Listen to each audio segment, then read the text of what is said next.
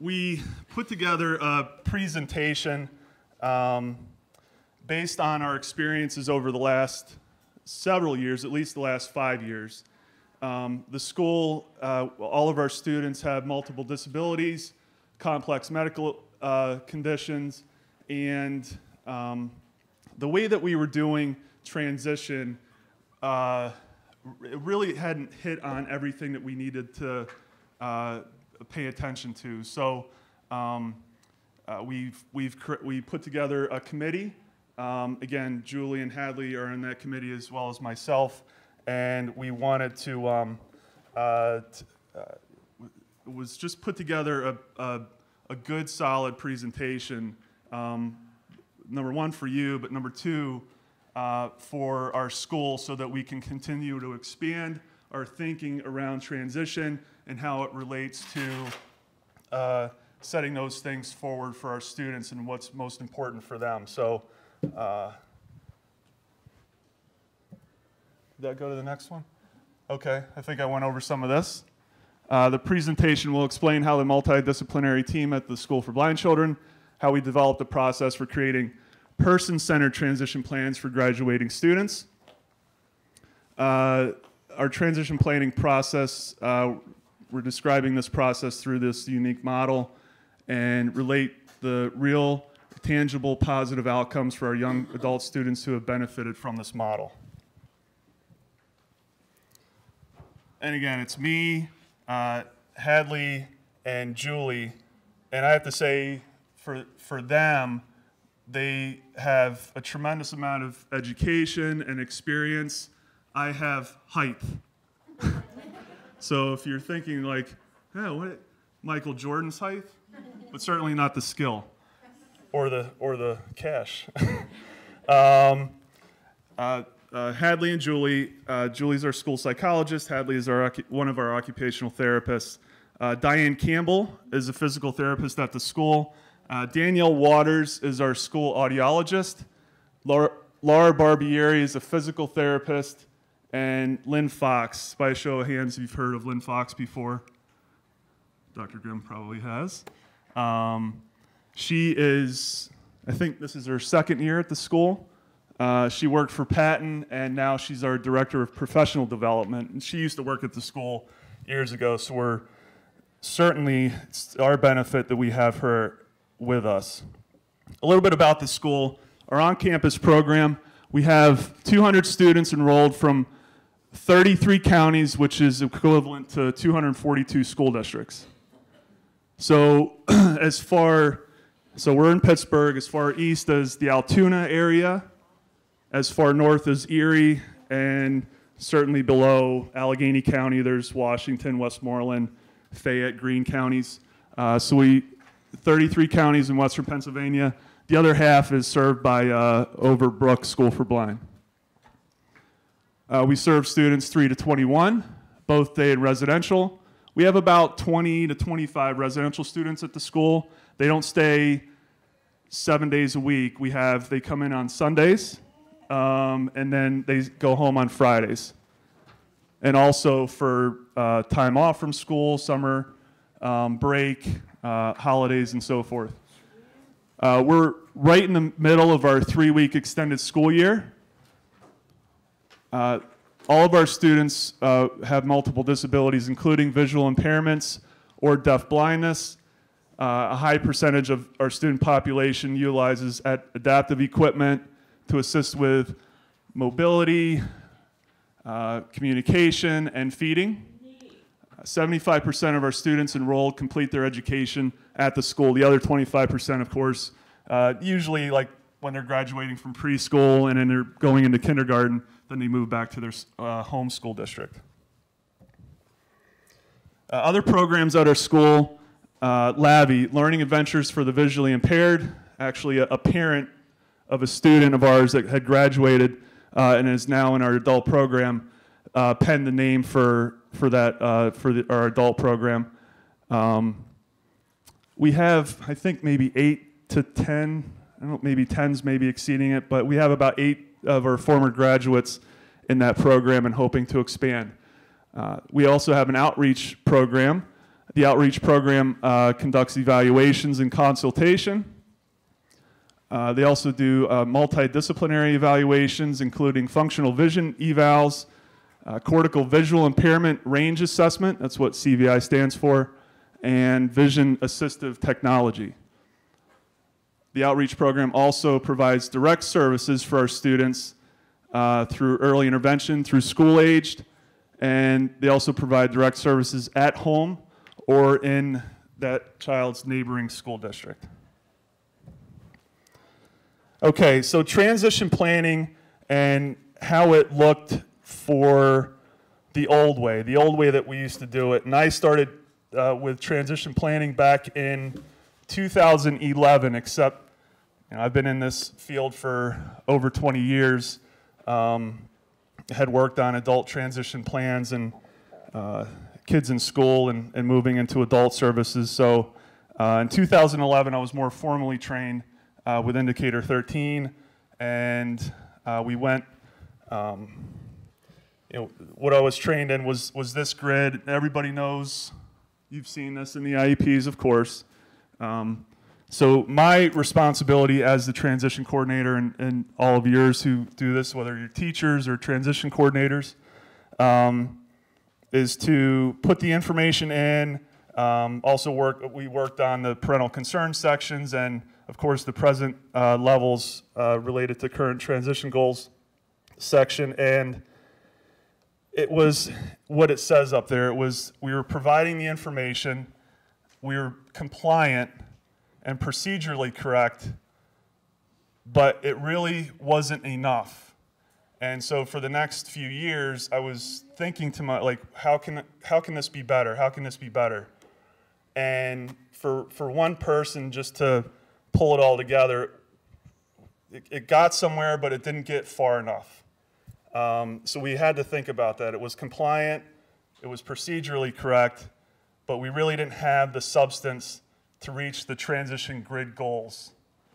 And so we had to step back and look at what needs to happen. And thank goodness a better way came up. And that was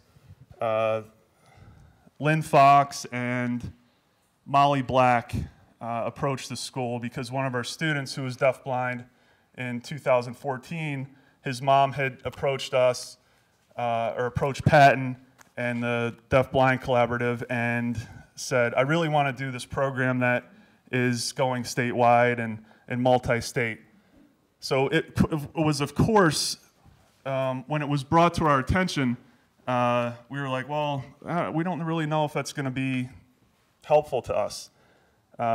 Little did we know that it was going to be tremendously important for us and our goal to move from where we were to the better way. So it did get to where we were thinking we need to do something different. The initial process of the multi-state collaborative was OSEP directed. The New York Deafblind Collaborative developed and led the ITTI, the Interdisciplinary Transition Team Initiative, and the multi-state collaborative focused on students who require the most intensive service coordination. Has anybody done the ITTI program before or have heard of it? Okay. And the research supported that we needed to be more planful to facilitate successful transitions for our students who are deafblind. And then the PA's Deafblind Project contacted the school to participate in that. Hi, everyone. As Craig mentioned before, my name is Hadley Dean, and I'm an occupational therapist at the School for Blind Children. So when the ITTI model first came to us, we tried to just really stick to the model that we were given from Patton and the model that they had sort of also inherited from the New York Deafblind Collaborative. And so what ITTI really was at its core was a systematic approach to support the IEP transition teams to help link what is going on in school up until 18, 21 to all of those post-secondary resources that we know that our students need and able to be successful. Because like Craig mentioned, the students that we have and the students that we serve at the school are incredibly medically complex. They have a lot of needs and are going to need support through pretty much every aspect of their daily lives. And so how do we help bridge that gap between what we're doing while they're in school and what are the services, all of the services that the students sort of innately have as school-aged individuals, to then what do they have and what will they need and how are they getting it once they transition to adulthood. So some of the different tools that were utilized as a part of this ITTI model involved an ITTI transition planning timeline. We used the PATH approach to help guide the person-centered planning, which was then ultimately sort of the overall plan that we were using to guide everything else that we did as a part of the process. Out of that person-centered plan came all of our different target areas that we were then going to work through as a team to help realize and achieve those different goals. And we also used a lot of action planning within each of the different meetings that we had, because this really helped make use of all of the individuals that were present already on this child or this individual's team through school and even the community resources available, family supports and resources, by pulling everybody into a meeting together, a face-to-face meeting, an in-person meeting, where we could then talk about all of these different needs and work through how are we going to divide up these different goal areas and break it up into tangible, achievable actions that we could then assign to different people so that it was actually feasible that we would really achieve a tremendous amount of planning and successful implementation for these students in a really short amount of time. So this is an example of the transition planning timeline that I just referenced. So we all know that technically speaking, transition planning is legally mandated according to IDEA and looking at the IEP to start at the age of 14. But what we really like about this grid is that it actually starts even earlier, and there's not even really like a bottom to the grid. The arrow is pointing all the way down to even younger and even before the age of 14, where we're thinking about how can we start bringing all of these transition planning needs into focus at an earlier age, so that way it's more of an achievable end goal by the time the student is reaching 18, 19, 20, 21. We don't have this entire page worth of different action items that we have to cover in 1, 2, 3 years, but instead if we start thinking about it earlier, it's really very easy to achieve a couple of these different goals every year, and then over the course of that student's career, they're going to have a really nice whole program of supports and services built into a network around them, so that whenever it's coming into those final years of school age, we can really focus on what they need most or what is still outstanding and make sure that we get that into place. So some of the different notable things you can see on this grid, I know it's a little hard to see here. We did have some copies of a handout here, but also we'll just talk through this a little bit. So starting as young as age 12 and 14, and really ideally even earlier, this is where we're starting to think about some of those, like helping to families just be aware of and to register for different community or county-based supports.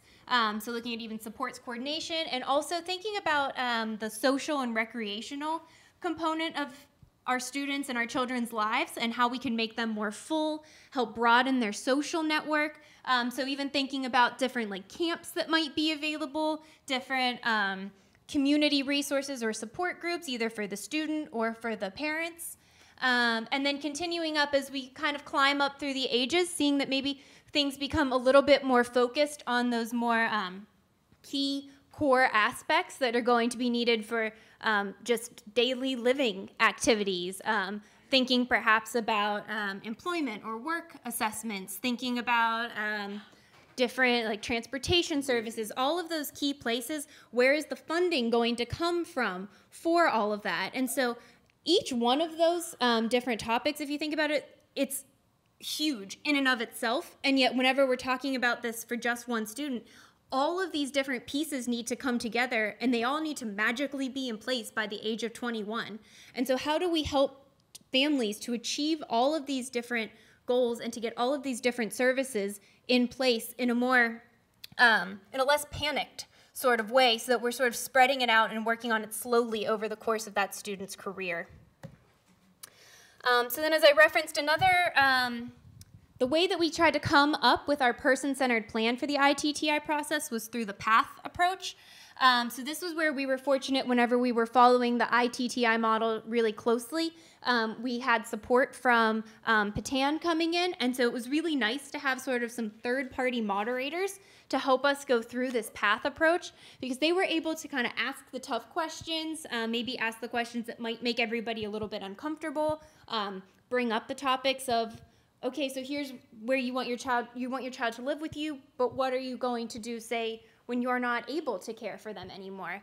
And so that was nice to have that third party who then the family didn't necessarily see again in the process, but it was sort of, they could ask the tough questions and have some of that almost like weight on them, whereas then we as a team kind of didn't have that on our shoulders and could start fresh from there.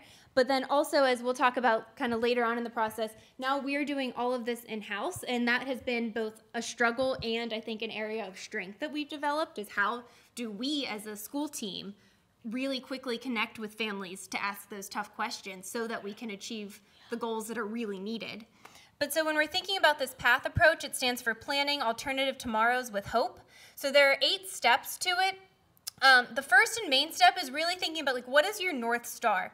What does this family want for this child so that this child can live a successful, healthy, full life? Again, for many of our students, they are extremely medically complex, require a lot of care. So for our students, the main people making the decisions for our students about their lives are really going to be their parents or their siblings. In the end, very few of our students are able to talk or use really a consistent communication means. So it really does come down to the family and to also the school team who knows this child really, really well to help make some decisions about, like, what is going to make this child happy in the future? How are we going to help this child live a full life? So that after we've identified some of those sort of key elements or the North Star, we want to start to think about what are the different goals that we need to have in place to get us there. From there, we take a step back and think, like, okay, so if that's where we need to be, where are we now? And so this is what's really getting to the crux of that whole transition planning piece of where are we now and where do we need to go. We want to think about different people that we can enroll for support. So again, bringing all of these different members of the team together so that we can all work together towards these common goals. We want to recognize ways to build strength. So based on where we are now and what we already have in place, what can we use as a stepping stone to get to the next level? As I referenced before, we're really big on action planning. So actually thinking about what are our steps for our short-term goals that are going to help us get to our long-term goals. And then we always had meetings in person, face-to-face. And so we would end our meeting by thinking about what is next month's work going to look like. And then also with the PATH process, it's committing to the first step. So having everybody on that team really agreeing to, this is where we are, that's where we want to be, here's how we're going to get there, and we're starting today. So these are just some examples. We're fortunate to have a large space where we put big sheets of craft paper up on the wall. And so we were able to write and to draw, and it was sort of a living document while we were all there meeting, having this conversation.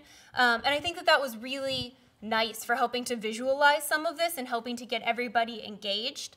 So as you can see, we're actually, where we really started the conversation was actually over here more on the right side of the paper, talking about the goals, the North Star, what are our dreams for this child as they transition out of school.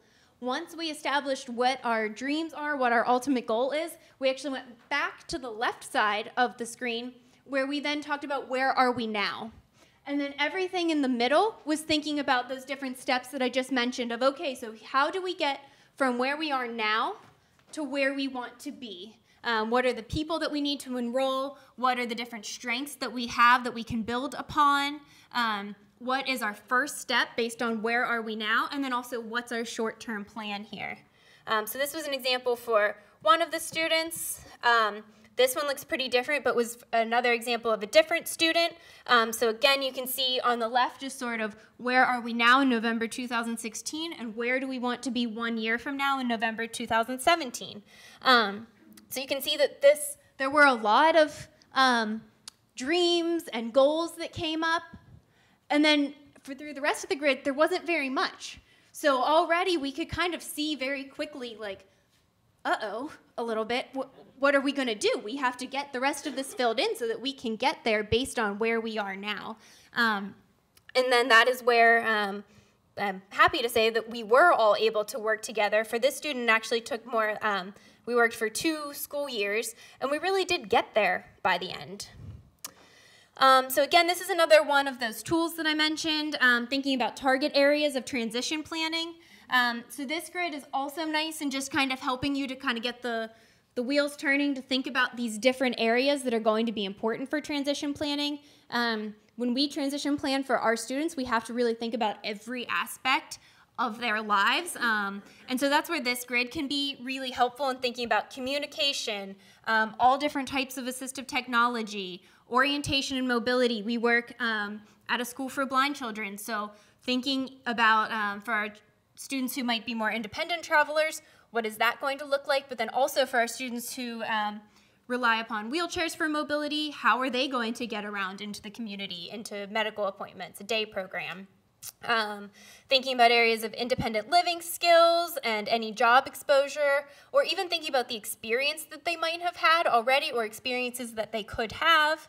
Then moving into some of almost those higher level like life fulfillment aspects of self-advocacy and self-determination, helping to identify the self, so how, and like recreational and social networks. These are the things that are going to make our students' lives be full as they move beyond school, so that way they're not just staying at home every day, but have a robust social network like they do whenever they're at school with peers, or have a good sense of self, are engaging in activities that they enjoy, have a varied day-to-day life, and are happy and fulfilled individuals as they're moving through the rest of their lives. In looking at this as well, this kind of helped us to think about some of the different key players that are involved in our students' lives. So as you can see from this grid, it goes from birth all the way up to 22 plus. Over the course of our students' lives, the different key players that are involved really does evolve and change, and the list just grows and grows and grows. There are really very few people who are going to be present in our students' lives early on that are then not in some way or another going to still be relevant down the line. So one of the key things that I want to point out here as well is that as we are thinking about transitioning our students from school-age resources or from under 21 resources, also keeping in mind the aspects of medical care and how we're going to help transition our children from pediatric medical providers and specialists to adult providers. That's another conversation that we found is really important to have with families, but can also sometimes be a little bit difficult. Well, I've had my PCP since, so-and-so was born. What do you mean we have to stop going to that PCP? And for many, you will simply because of insurance. And so starting to have that conversation and help parents think through that, so that way it's not their child has turned 21 last week, the child now has a cold, they call the PCP, and the PCP's, sorry, can't help you. Then what does a parent do? So helping the parent to think through some of that. And then ultimately, too, when we're thinking about these key players, we want to try to help the parents realize that after school, the family and the parents and the caregivers, they are then going to become the key players in the students' lives. I think a lot of times families, as they should, rely really heavily on the resources present in their child's school to help them navigate the different social services and different medical services that their child needs. But helping the parents to kind of realize and face the facts that after 21, after school, we're not there anymore. And so they're going to need to take over all of those roles in order to help their student be successful. So this is an example of a completed action plan from one of our meetings. So this was from just one meeting in October of 2015. So you can see each different line item is a different action item. Each action item kind of says exactly what needs to happen. We then assign it to one of the people on the team. So when relevant, it might go to somebody who's sort of is like the relevant professional for that goal, but also not always. And that's really one of the beauties of the ITTI process, is that by having all members of the team equally engaged, everybody can participate in any aspect of transition planning. We also are really careful to set a goal date. So when do you need to have this step done by? So it might not always be our next meeting, but it's probably going to be within a month or two, say. And then at our next meeting, we're going to pull out this completed action plan at the start of the meeting and look back and say, okay, so-and-so, you were supposed to call that camp. Did you do it? If so, what was the outcome? And then either if it's complete, great, what's our next step? And if it's still outstanding, okay, that's fine, but then how can we support you to get that step completed for our next meeting, or what are the roadblocks you're running into? So after we followed the sort of pure ITTI model that we were given for a couple of years at WPSBC, we then started to tailor it a little bit more so that we could more feasibly go through this process with more of our graduating students. Our students aren't all deafblind, and so some of the different aspects of the ITTI model, where it came from the New York Deafblind Collaborative, didn't necessarily as perfectly align with the needs of all of our students as we felt like it could. So then we started to make some adjustments to it and sort of personalize it to make it our own transition planning process.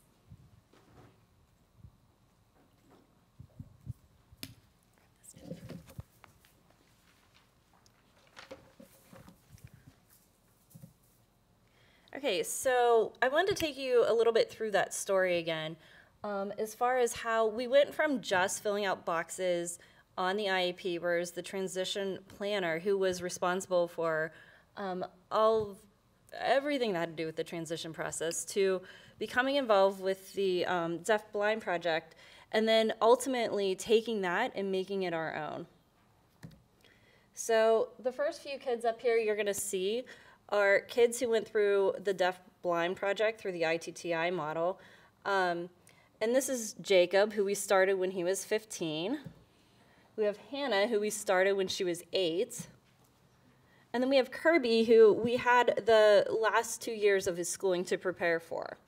So again, these were all kids that were going through that Patan model, and it really gave us a chance to learn all those steps and just having the action plan, but we really wanted to take it a step farther and make it our own.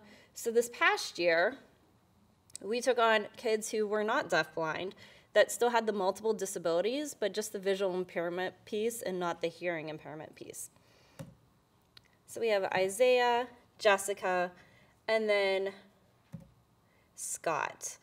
You'll be hearing about Scott later on in the presentation. He's someone who came to us in his mid-teens, and we were able to take his family through the process for the last 2 years of his schooling. So again, we have these key players, and we keep talking about like this big shift, and we're really looking for a shift in the roles of going beyond your traditional role in the school and making this team and stepping outside of things that you would normally do within your job duties and expanding. And again, the idea of this came from that Patan model. But the other shift that we're looking to see is going from that school team where we are just completely in the IEP to shifting to the parent, to shifting to the outside service provider. So we want this to go as seemingly, like, just as good as possible to those outside social service providers by pulling them into meetings and really talking through what we've been doing for the child as a team all these years. So we touched on this before. One big component of this is that building the rapport. And we really want the parents to feel comfortable because you're really asking them to expose themselves. You're asking them, what is your dream for your child and what is your biggest fear? And we did this mostly through the face-to-face meetings. We found that setting up meetings on a monthly basis that lasted about 2 hours long really helped make those really good relationships. And especially with the ones that we started when they were younger, we were able to carry those relationships through to the next IEP team. They just felt more comfortable. When you're 8 years old thinking about these things, then when you're 21, you're not in panic mode. So again, we're really interested in what support system do they already have. We found with one student, the family had some religious beliefs that they wanted their child to have funding and be on these wait lists, but they didn't want to take away from other people. So they felt like if someone else on the wait list got something before them, they felt like that was okay, that they had their religious community and that they didn't want to take away from someone else. So in that instance, we really had to step away from our thoughts as an IEP team of like, let's get to the top of the list, let's get that funding, and just being really aggressive to, you know what, the parents want to take a different approach. And that's something that we probably wouldn't have known had we have not had those multiple meetings in person with them.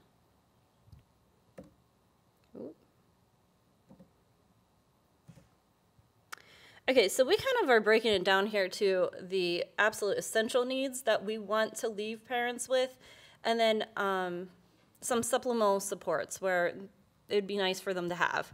So one big thing that we've found is that parents don't understand waiver funding or where you go with the funding, or if you get one funding, it might not cover what you want. So really understanding what they want early on helps you find the funding for it. The other one is the plan for guardianship, which again, no one might have ever brought up to them. And as Hadley touched on, that move from your pediatric doctors to the adult doctors and specialists. Transportation's another big one. They've relied on the school busing system for so long, and they now need to get their own vehicles with the handicap support or get access. We also have the assistive technology piece. A lot of people don't realize that whenever their child did have assistive technology through the school, that the school owns the speech generating device or the hearing aids, and whenever they graduate, they don't necessarily get to take that with them. So we want to make sure we set them up so that when they leave, they have something that they can use. And we want them to register with the Office of Developmental Programs and the Office of Long-Term Living. And they need that information that the EPSDT ends at 21, because that's something that, again, they might not be aware of, that one day their child's 21 and these supports will go away if you don't set up something differently. All right, so for supplemental supports, we want them aware of foundations. For our population, the Helen Keller National Center has been a huge help to us. Any kind of support groups, whether that be online or in person, whatever one meets their individual needs. Summer camps are another thing that we often find for that people might not even know are available, might need some help setting that up. And last but not least, we want them to be aware of pre-employment opportunities.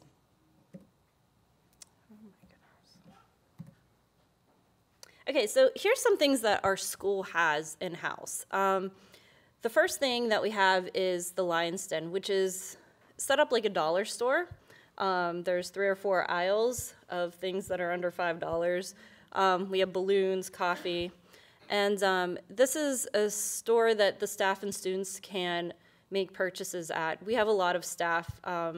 Obviously, we have speech, PT, OT, O&M, behavior specialists, teachers, paras. So they are getting a good amount of business. So here you see a student setting up at the front end of the store, and she's our greeter. So when people enter the store, she's pressing her device, which has a pre-recorded message saying what the daily specials are. And here we have another student. He is putting the price tags on items. And then we mentioned Scott earlier.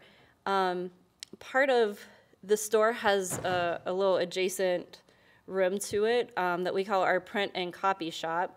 So this is an area where you can order invitations and posters, business card. Scott here, he's making the little punch cards for our cafeteria.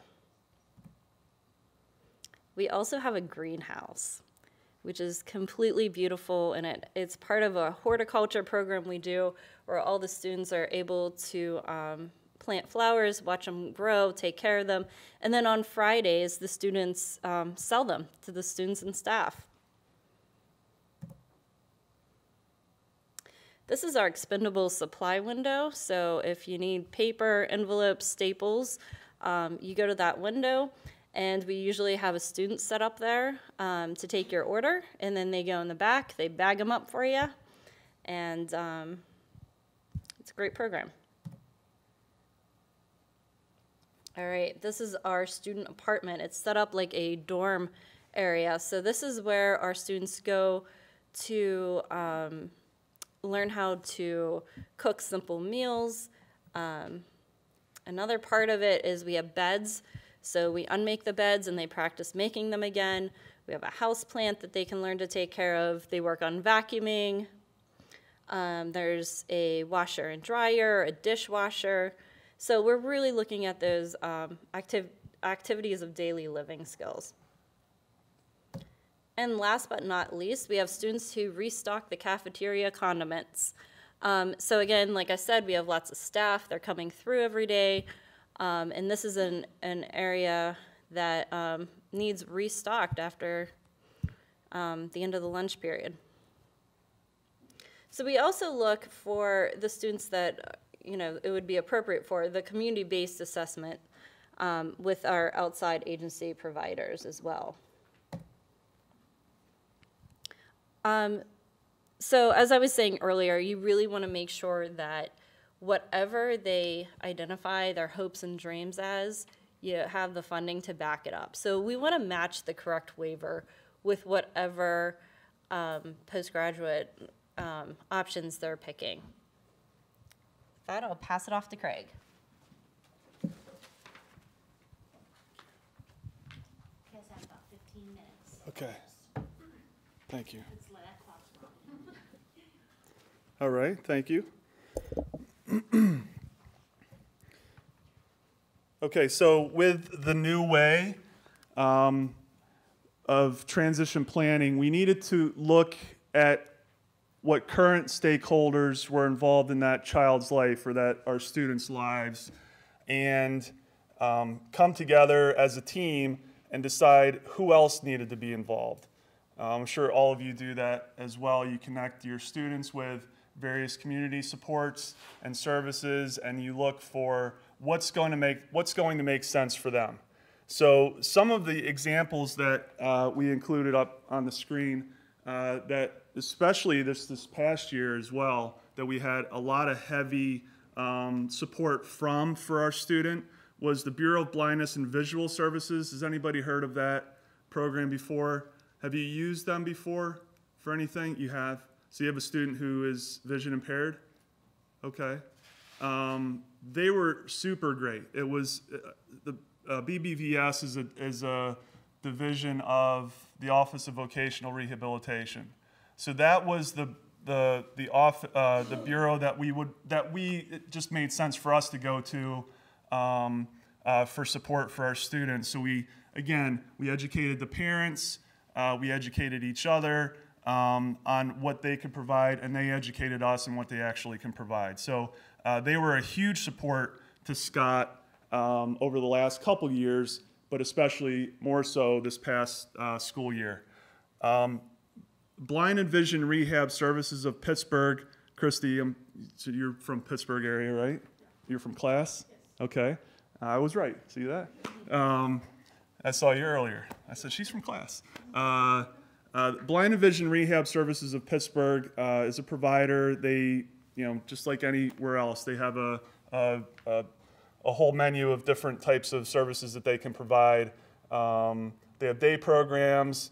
They provide community-based assessments. So we utilized that program as well. But the reason we did was because the vocational rehab counselor from BBVS actually got that off the ground for our students. So that was a really good resource to go to.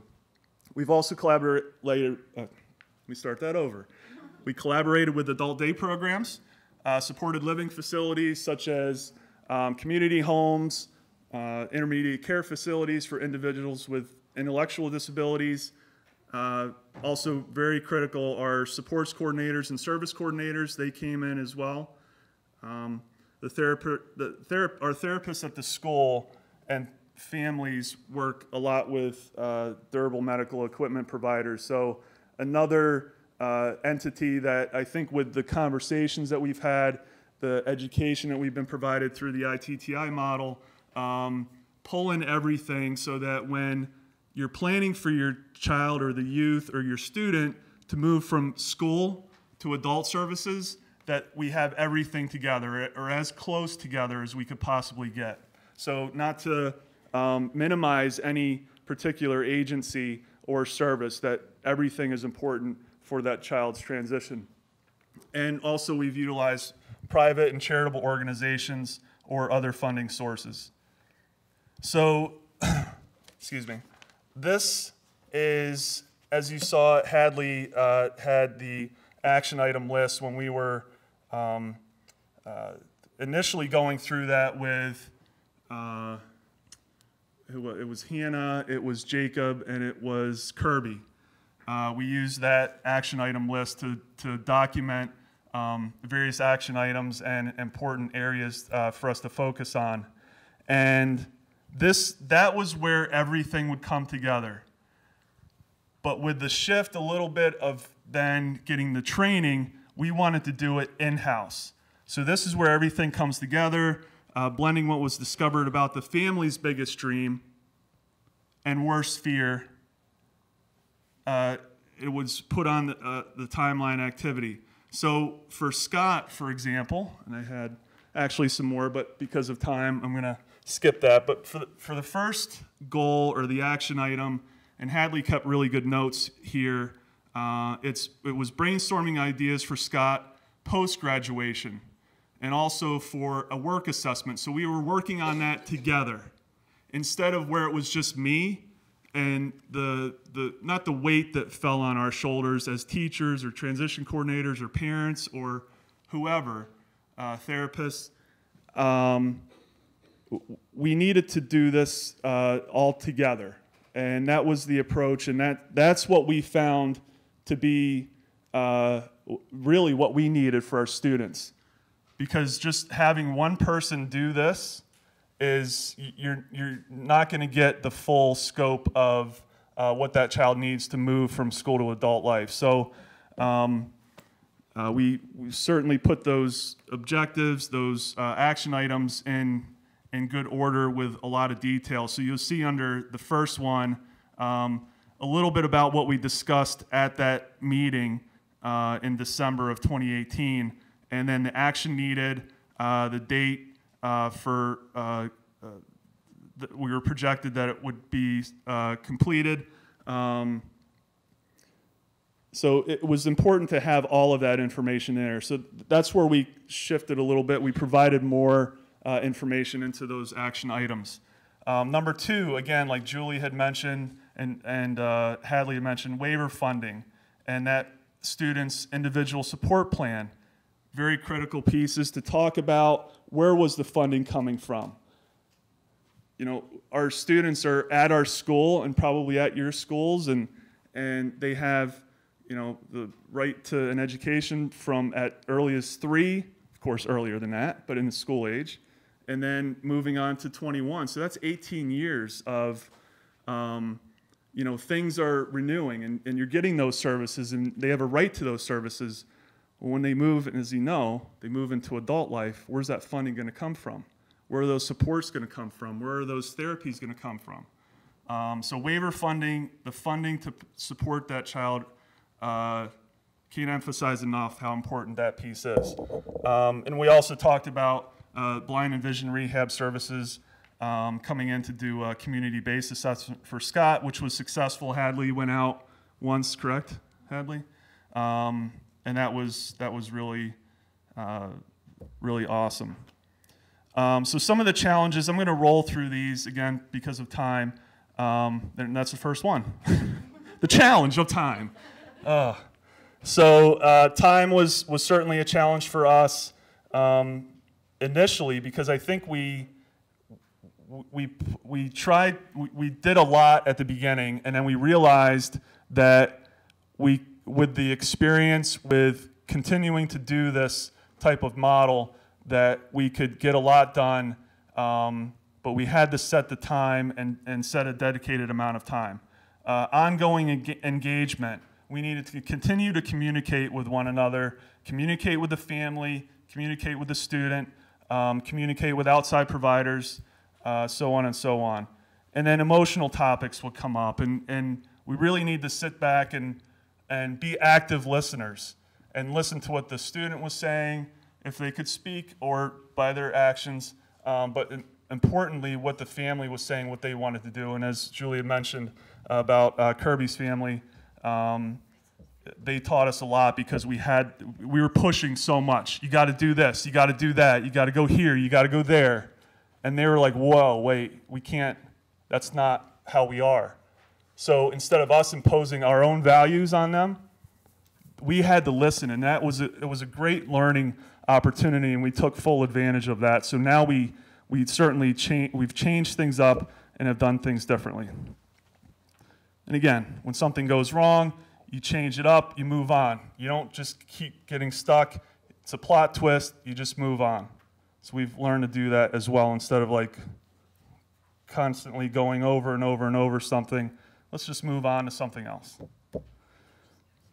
And then when Plan A falls through, have those backup plans. What steps can we take to make Plan A work in the future? So we had to back up and have the backup plans, but then think about, all right, if we're going to have Plan A, how can we make it successful in the future? Again, explore new outside resources and establish and root those relationships with those outside resources. Funding problems. Certainly everybody has run into that.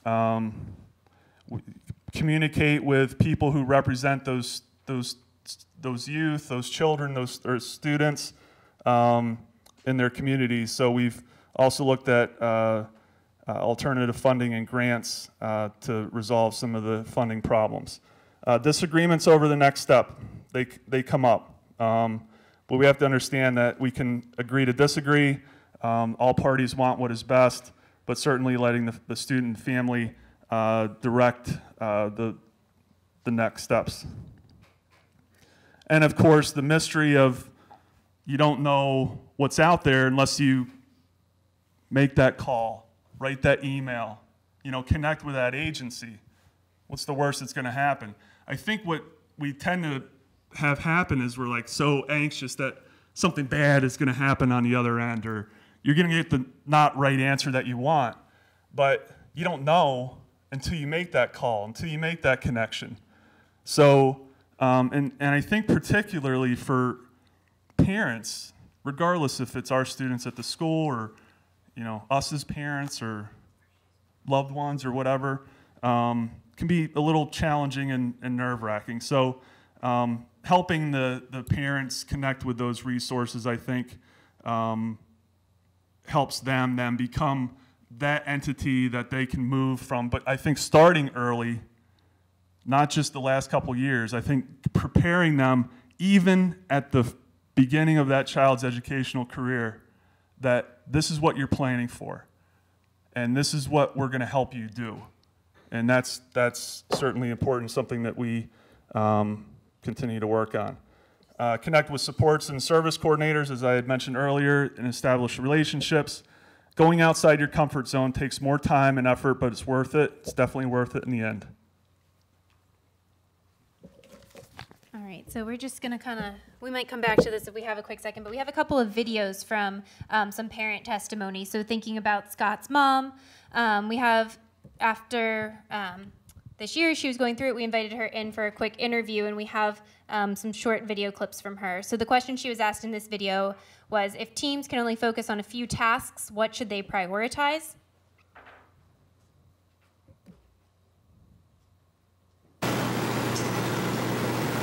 That's a tough one because there's so many things, but I would think, set some goals and be flexible, because if you can't maybe reach those goals exactly how you might envision, be flexible enough to know that you can, but you have to have a roadway in mind that you can go to, and even if you can achieve some of those, it's going to open up to other roadways and branches to give you opportunities. I agree. I think starting with a few and then branching off is a good approach. Like, don't overwhelm it at the beginning because it'll grow. But be realistic with your goals, but also have some reach goals too. Don't make it too easy. You've got to reach out for a little bit too, because there's other potential. You just don't know. Absolutely. So yeah, so as Karen was talking about there at the end, don't be afraid to see what's out there. Like Craig was just saying, the worst answer you're going to get is no, or we can't do that. So then Karen was also asked, would Scott be as far along now as he is now without the transition teaming that occurred this school year? No. This is a huge, complex matrix. You all pulled in not only all your expert resources here, but outside the community, the coordinators, the Bureau of Blind and Visual Services coordinator, the county, others came in and out, and it was just, I don't even know all these resources exist and what they can do, but they all came and were committed to, and it was just having all that communication with everybody, with the school, with me, with them, and Scott came in some of these meetings too. That was huge. I couldn't have done that single-handedly. Right. And in the short time, really, that we got all these things accomplished was because it was very structured, focused, and committed. Multi-layered, and a lot of responsibilities fell on the shoulders of a lot of people.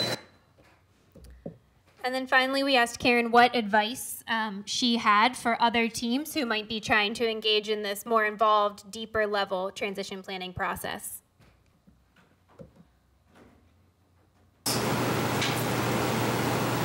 Don't be afraid. Be committed, and you have to have that sense of communication with everyone to keep it going. And you can't wait for others to do it. Everybody's going to help you on the way, but you really got to hang on strong and keep going and making sure everybody's going with you, because once you leave the school, you're going to be on your own. So you need to make those other relationships with people that once that you step forth, you're going to be in an okay place and you're going to get to the next level where you need to be. So as you can see, Karen obviously came to feel really empowered to make decisions for her son's life after school and to then actually take the steps to achieve those decisions and those goals. So that's the conclusion of our presentation. We hope that some of this information has been helpful and that you'll be able to take this back to your respective workplaces to try to enact this. Yes, a question? What programming do most of your students typically transition to after high school? Okay, so the question was, what programming do most of our children transition to after high school?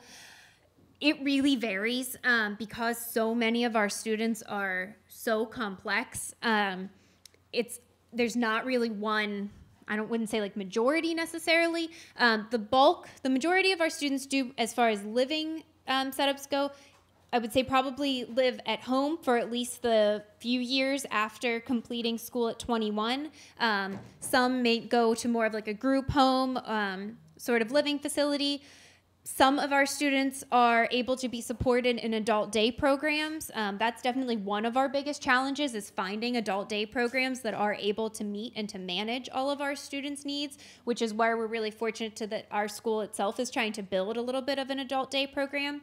But the other thing too that we found through this ITTI process is that maybe it's not just one thing that a student goes to, but a whole variety. So maybe our students have something that on Mondays they go with their HAB aide out into the community and they volunteer as a greeter at a local store. On Tuesdays they go to a food bank and they help stock shelves. On Wednesdays, maybe that's a free day. Maybe their HAB aide could take them to the pool or to a movie. On Thursday, something different. Friday, maybe it's a day off. So it does look very varied. There's not really a majority. Yes? So for those students that are looking at, those students that the goal is more like adult programming, like adult day programming, what are some, like what does your transition grid look like for like employment and, like what does that look like for you guys? And like what are your services? Sure. So, so the question was just what does our transition planning grid and the actual IEP look like whenever we're talking about implementing these different programs for our students? So I'll let Craig take that one a little bit more, as he is still the primary person who's actually filling that out in the IEP. Yeah, so that's actually been our biggest challenge is employment. Do you all agree? That's why That's why. we're kind of trying to. You're like, what's the formula? It's still, and I honestly, a lot of times, and I still do it, I'll write at this time, due to the child's health and medical needs, employment isn't appropriate. We've talked to the IEP team has determined that.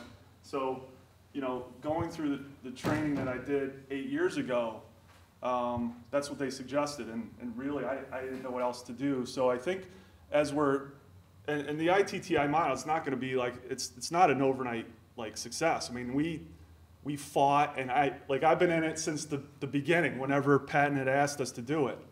And it wasn't easy. It certainly wasn't. But we've learned and we've grown from that. It was a lot of hard work.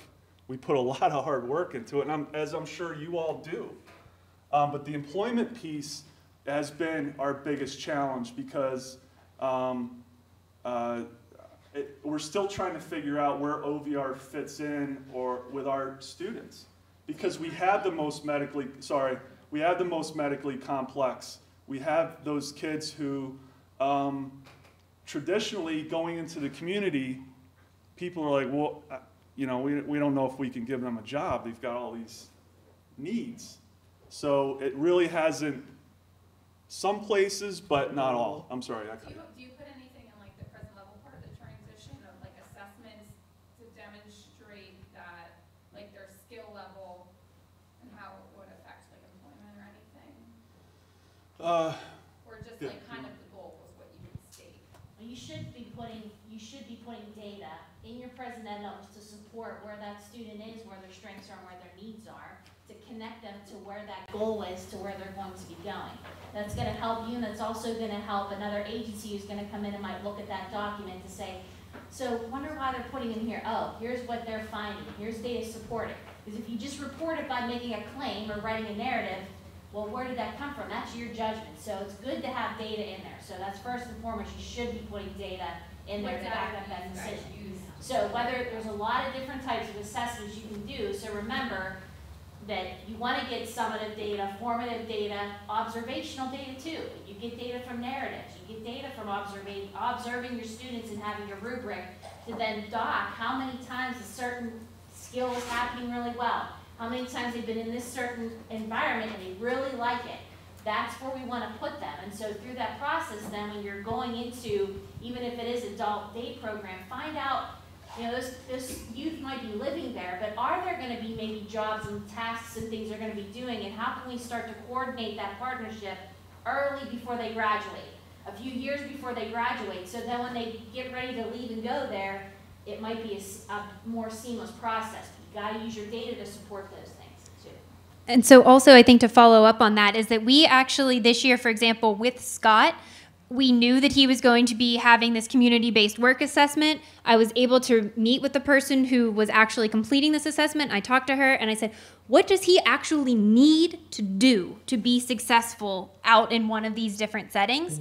And one of the things that she said, for example, was it would be really great if he could be set up with something and then do it repetitively and then let us know when he was done. So for example, he actually had an IEP goal on the IEP that he graduated with this past June, that was just for that. So it was sort of more of like a task analysis style goal, looking at the task as a whole, that was where we as a school environment could actually work on real life training for employment. And so we really did have, even though he probably is not going to be somebody who's truly looking for competitive employment, we still did manage to really have like a pre-employment, a pre-vocational goal on the IEP that we as a school team could work on. And then similarly, we also in our present levels, we report on things like the skills in the student apartment. We report on what they're doing in the print shop, what they're doing in these other sorts of vocational jobs that we're creating for them within the school. So that's another way that we do sort of meet that requirement of reporting on those different pieces. Do you find that most challenging, the employment part? Oh, yeah. Yeah, and because a lot of our parents, they don't see like, that's not even a goal for them. Mm-hmm. So, and the state, like, I think it's coming a little better, but they're always like, always, working on this, working on that, and we're like, their skill level, and then the parents, like, that's not what they're looking for, so we do struggle with that, and like, what to put in and be okay legally in like the IEP. Mm-hmm. Right. That's fair. So we were just trying to see what other people put in there because we also struggle with that. Yeah. And that, I think, you guys were talking to, it is difficult to find employers, even for any kids, even with kids with emotional mental health disorders or anybody. Any student, trying to find a job out of high school for the summer, it's tough. But you have to, even with your parents, you have to help them see, this is a capability. Whether you do video vignettes and things like that of the student to capture, to then show your parents at your IEP meetings, be creative, where we're all sitting at a table, but if you're able to capture video vignettes and things like that where you can show a student, like she said, he's doing this task, and if he's just stamping envelopes or putting the addresses on, boy, he might be able to fulfill a role at maybe my organization, working in our copy center in the mailroom, and get paid a nice wage and things like that. So it's hard, but helping people to show the vision. Yeah, it's hard, but anytime you can capture those, and that's another form of assessment too, that you can pinpoint off of too, but to be able to show them how that student can do and what they can do, and not let their fears dictate their future and their decisions. Did you have a question? Yeah, and one thing to add to that, I'm a child with a disability too, and I remember coming here 3 years ago for the first time, and I was in a presentation, and they said, and my son was young at the time, and they said, what's one thing that your child is good at then? And hands on it. I know he is a side-by-side ranger that goes like 12 miles an hour, and he can parallel park that thing. I mean, he can't tie a shoe, but he can parallel park his ranger between two poles, which I couldn't do, and I'm a good parallel parker. And so that really gave me as a parent and like hope that he might be able to drive a tractor and mow grass and things like that. So that's one thing I want to mention.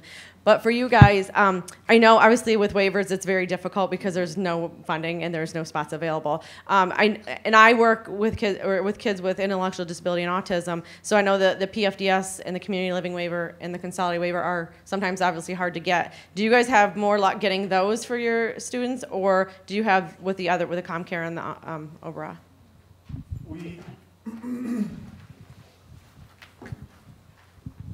No.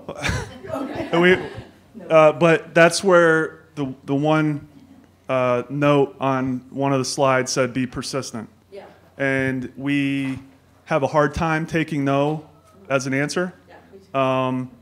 So we then start to, all right, who do we then communicate with? Okay. Those offices, those legislators, those people who make those decisions. Everybody agrees in here. I mean, that's and we get good replies back, but we get that we get the support that's certainly needed. But the attention and what we know they need to know. And that's happy to do that. Right. I think also that key component of starting early. Yes. And so if you're not waiting until the child is 20 or even 14 necessarily when all of this is starting, but starting as early as possible to get their names on that list, get them known to their supports coordinators, all of that too. Yes? I just had a quick question. As a parent, I could see going to his school I could just see going to his school and having opposition in getting help, because a lot of times the services don't know what each other does, nor care. Sorry to say it that way, but so as that parent that convinced you guys to do it, like, what should I do? How can I sell it? What do I do? I would contact. What's that? Oh yeah. Parent support, the Parent Support Network, I think you were in maybe some of those sessions. Yeah. Peel. The Peel Center, PEAL, and also your local Patton, PATTAN. Have you worked with them before? Or the IU, like Dr. Grimm. Yeah. What county are you in? Delaware County. Okay, that's probably out east here. Okay, so your IUs also, you know, we're local in the counties, and a lot of times we can come in and help facilitate a meeting and get just people, like, you can call a meeting and say, can we just get together and talk about what we all do, and then pull up maybe parts of this process or the life course process and map everything out.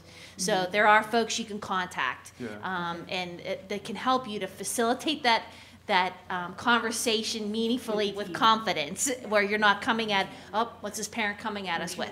Yes. Right. Feel free to like write down our emails. Yeah. Feel free to write down our emails and contact us. We'd be happy to like send an email to your group or community, or something that you could then forward on to your school team, or even like sending parts of this presentation or actual electronic copies of the different resources that we have. So then you could take those back to your respective groups to kind of show, like, here, look, this works. And here's even a model that we can follow for it. So you're not reinventing the wheel. You're going to get the crossed arms.